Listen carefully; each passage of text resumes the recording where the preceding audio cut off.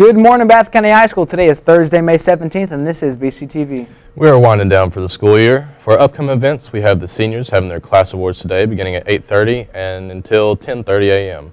The seniors honor night will be at Friday beginning at 6 p.m. Graduation will be at 11 a.m. on Saturday, May 19th. Monday, May 21st will be a normal school day. Tuesday, May 22nd, there is no school due to elections.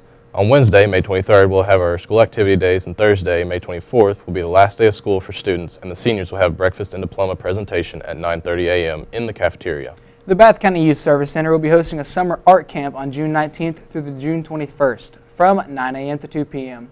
in the art room, room 212. Students from incoming freshmen to next year's seniors can sign up to attend with Mr. Ramey from now until the end of school. Activities will range from painting ceramics to photography to a paint workshop and more. Spots are limited, so be sure to stop by and get your application as soon as possible. Congratulations to the following FCCLA members for being chosen for the 2018-2019 officers. Taylor Thompson and China Thompson, co-presidents. Savannah Hamilton, Vice President of Community Service. Abby Frizzell and Jenna Cassidy, Vice Presidents of Competitive Events. Jada Staten, Vice President of Public Relations. Jesselyn Miller, Vice President of Parliamentary Law. And Kaylee Stavisky, Vice President of Development. In sports, tonight the softball team have a home game against Bourbon and the baseball team play at Raceland, and track and field will be competing at the University of Kentucky. On Friday, the softball team have home games against Powell and West Carter, and the baseball team have home games against Nicholas and Belfry. That's all we have for today.